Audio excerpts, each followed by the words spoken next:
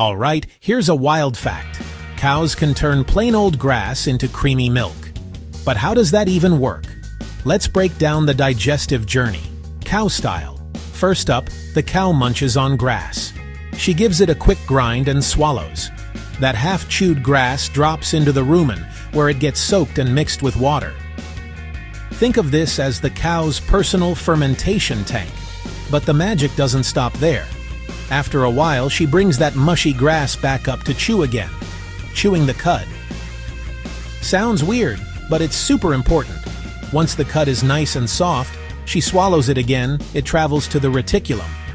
Then the omasum, where water gets squeezed out.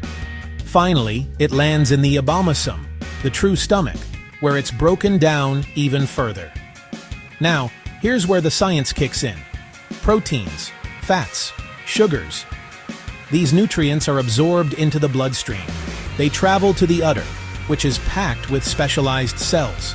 Inside the udder, cells combine blood nutrients with sugars from the liver. The result? Fresh milk. The milk is stored in the udder, just waiting until it's time for milking. So next time you pour a glass of milk, remember, it all started with a mouthful of grass and a cow's incredible digestive journey. Pretty amazing, right?